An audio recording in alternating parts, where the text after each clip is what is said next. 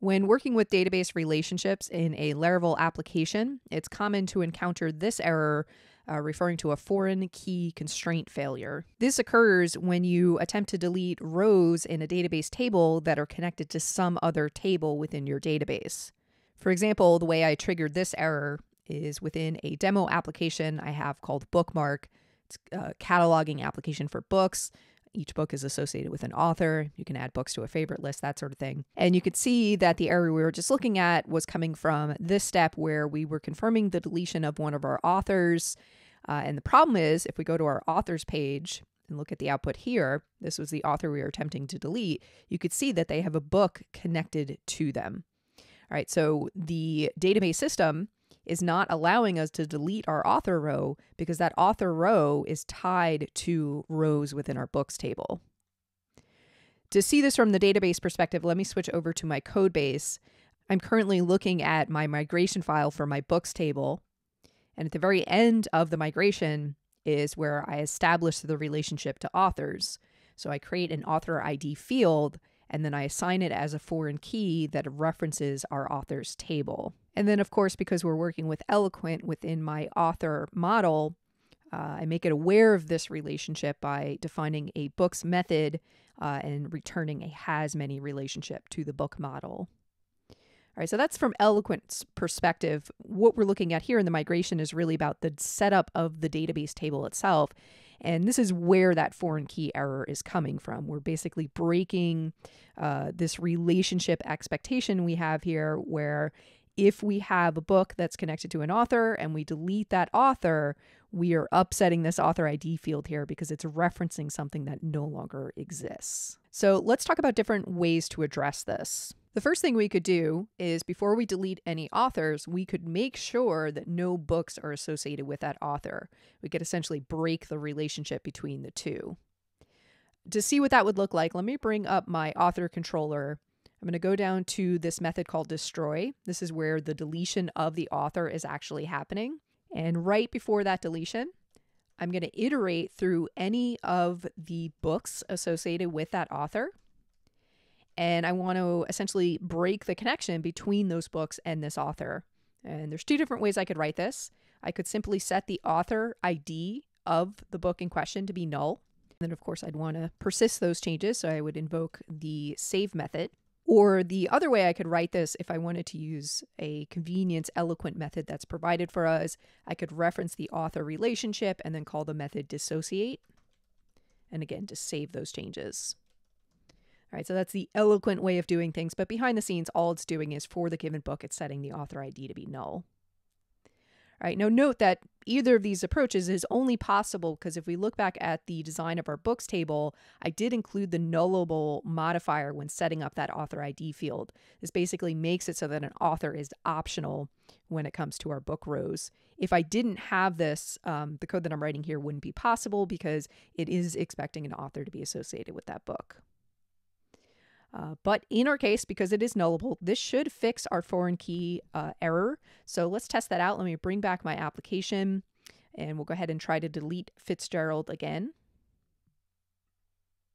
And perfect. You can see that it worked that time. And the result, if we go back to our books page, we see the Great Gatsby book. It's still in our database. We just don't have an author associated with it. So that got us around the foreign key error. And it worked fine in this application. Especially because I designed it such that you can have books that aren't associated with authors. Even little things like the output here, you could see the books that do have authors list the author name beneath the title, whereas if there's not an author, we just don't see anything there. When I wrote that, I explicitly put the author output in an if statement so that if there's not an author associated with a book, it's not going to produce an error when it's producing this output. All right, so those are things to keep in mind. As you're fixing the one foreign key problem, you could potentially be creating other problems if you start disassociating your data. The other thing to keep in mind is there might be situations where you don't just want to disassociate data to allow these deletions. You might want to actually delete the corresponding data. For example, let's say instead of books and authors, we were dealing with like users and users had posts. If we deleted a user, it might make sense that we would want to delete any of their corresponding posts. And just to see an example of how we would do that, coming back to our code, Let me comment out our previous code. And what I'm going to do is before deleting the author, I'm going to reference any of the author's books via the books relationship method, and we'll simply just say delete. All right, let me rerun my migrations just to rebuild my C data to test this out with. And then we'll go back to our application. I'm going to go back to my authors page and delete Fitzgerald again. And that was successful. And also if we go over to our all books page, we're no longer seeing The Great Gatsby because that was also deleted as part of that process. Now, the way I handled that, where before deleting my authors, I explicitly delete any connected books. This is my preferred way of handling this, but I do want to show an alternative way, which is when we're defining our table and we're setting up our foreign key, we can chain on a method called cascadeOnDelete. This would make it so that automatically in our database, if we were to delete any authors, that deletion would cascade and delete any of the corresponding books tied to that author. Just to show that this works, let's go back and I'm actually going to comment out that last bit of code I had. So we're back to the situation where in our destroy method, it's simply going to find the author and delete that author. And what we should see is we should not see a foreign key error because behind the scenes, our database, based on how we set it up, should automatically cascade the deletion to the book as well. So let's test this out. I'm going to rerun my migration so it picks up on this change I'm making to the books table. And then let's go back to the application and let's delete Fitzgerald once again. And we can see that was successful, no foreign key errors. And then if we go to all books, we're no longer seeing The Great Gatsby there. So that worked, but to be honest, I'm not a huge fan of the cascade approach just because it feels like there's going to be things happening within my database that I didn't explicitly write code for, right? And I know I wrote the code for the cascade itself, but when it comes to thinking about the features and writing the code for the features, I want to see the code that's actually doing the deletion here as part of this step. Otherwise, if I don't, which is essentially how we've set it up now, it could be very easy to forget that, oh, when we delete an author, we're also potentially deleting books based on the design of our database. I much rather see the code there. It's going to be much clearer to myself as well as other collaborators that might be working on this code base. Now, regardless of how you're doing the deletion, the other thing to factor in is just the user experience with this. If they are prompting the deletion of one thing that is going to cascade and delete other things, it's important to let them know that. For example, in this application, I think what we should do, if we go back to the process of deleting an author, I did have this intermediary step where the user is confirming the deletion. I think it would make sense that we could notify them at this point that if they're going to delete this author, it's also going to potentially delete books associated with this author. And to demonstrate this, I set up a view ahead of time we could load. Let me show you what that view looks like. So this is called warn delete. And you can see it's going to confirm that they want to delete the author in question. But as part of this output, it's going to output each of the books associated with that author and just let them know that if you're going to delete the author, the above books will also be deleted. All right, so let's get this set up. Coming back to our author controller, I'm going to rewind to this delete method. This is the method that is showing that confirmation page. And what I'll do is I'm going to check for the author's books. We'll get a count of them. And if that count is greater than 0, then we're going to return our special view that gives them that extra warning. This view is expecting the books to output them, so we've got to make sure we pass that along. And we'll also need the author information. And with that in place, let's refresh our confirmation page. And perfect. We get more context. We see that not only are we going to be deleting the author in question, but also the corresponding books. And it makes it very clear to the user that that is what will happen before they confirm it. So from a user interface perspective, I definitely think that's a necessary thing to be thinking about when it comes to deleting data. Now, continuing this discussion of addressing this foreign key error and the relationships within our tables, everything I've been showing is been demonstrating in a one-to-many setup where a book can only have one user associated with it. But these same issues can apply to other relationship types, for example, the many-to-many relationship. And to demonstrate this within the bookmark application, I have a many-to-many relationship set up between my books and users. The users that are logged in have the ability to add books to like a favorite list. Just to show this in action, if we go to our list page, you can see for the currently logged in users, they don't have any books on their list. But if we go over to our books, I'm just going to choose one. At the bottom, there's an option to add it to our list. We can add some notes about the book. I'll just put in some filler text here, add it to my list. And then you can see now on my list page, that book was added there. All right, now behind the scenes, the way this is set up, let's take a look at our database migration. I have a table, it's a pivot table called book user. And within this table, you can see I've got two fields, one for the book ID and one for the corresponding user ID. And then we define them as foreign keys, which sets us up for that potential of running into that foreign key error, because if we say delete a book that is connected to a user, we're going to see the error. Or likewise, if we delete a user connected to a book, we're going to see the error as well. And just to see that in action, let's go back and actually try to delete a book that is currently connected to a user. So I'm going to attempt to delete this Harry Potter book.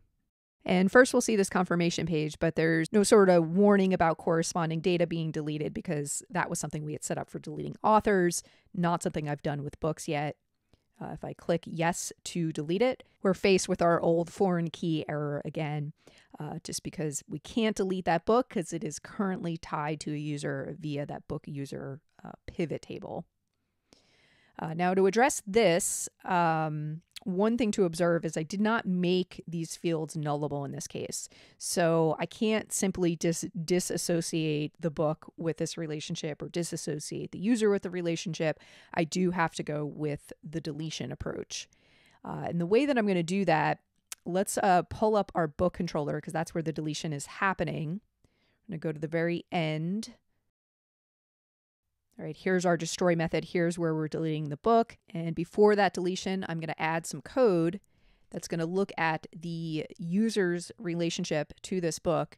And on that, I'm going to invoke a method called detach. And behind the scenes, all this is going to do is just look for any rows in our book user pivot table, connecting the book in question with any users, and it's going to get rid of that row, effectively deleting that relationship. All right, so that should free us from the foreign key error. Let's make sure that that is the case. So let's try this again. And perfect. It was able to delete the book. And as a consequence of that, if we go over to the list, we should no longer see the book listed there as well. So that addresses the issue from when we're directly deleting the books. But if we rewind, we have to remember that we set it up so that when we're deleting authors, we're also potentially deleting books there. So we could continue to run into the foreign key error problem. And just to demonstrate that, let me go ahead and add a book to my list, and then I'm going to delete its author. So I'm going to add this Bell Jar book by Sylvia Plath. All right, so you can see it's on my list. Now, if I go to authors and go to delete Sylvia Plath, I can confirm the deletion. It's telling me that it's going to delete the corresponding book, but we're faced with that foreign key error again. And this time it's because we know that when we delete an author, it's going to potentially delete books. And if those books are on users' lists, we've got a problem with that book user pivot table. So how do we address this? Well, let's go back to our author controller where this deletion is happening. And just a recap of what we have going on here. Of course, we're going to delete the author. Before we did that, though, we had to consider any books connected to that author. The first approach we had looked at was simply just disassociating the author from the books in question. We also talked about deleting the books related to that author. And then finally, the solution we landed on was actually in our migration. When we create the books table, we added the cascadeOnDelete to handle the deletion there. Now, I talked about why I didn't like this approach, so actually I'm going to undo that while we're revisiting our code. And then back in our author controller, we are going to delete the books here. But of course, before we do that, we need to make sure we disconnect those books from any users. So we'll do that with a for each loop. I'm going to go through each of the author's books. And for each book, we're going to target any users attached to that book by referencing our users relationship method. And then to break that relationship, we're going to invoke the Eloquent method detach. And what that's going to do behind the scenes is within our book user pivot table, it's going to delete any rows connecting the given book to users that have added that book to their favorite list. So let's test this out. Going back to our application, we'll once again attempt to delete the author Sylvia Plath. And excellent, it worked that time. No foreign key error. You can see that Sylvia Plath was removed from our author list. And then if we go back to our list of favorite books, we could see that the bell jar was removed from our list as a consequence of deleting that author. So once again, this technically gets us around that foreign key error problem. It's ways to address it, but we always want to be thinking about the user experience at the same time. And I think what we just did would be a little frustrating. Imagine you had a bunch of books on your list and you had written detailed notes about them, and then suddenly they just disappeared because an author was deleted. That wouldn't be ideal. So in the context of this bookmark application, what I think I would probably do is make it so that deleting books and authors is actually only something that an administrator could do.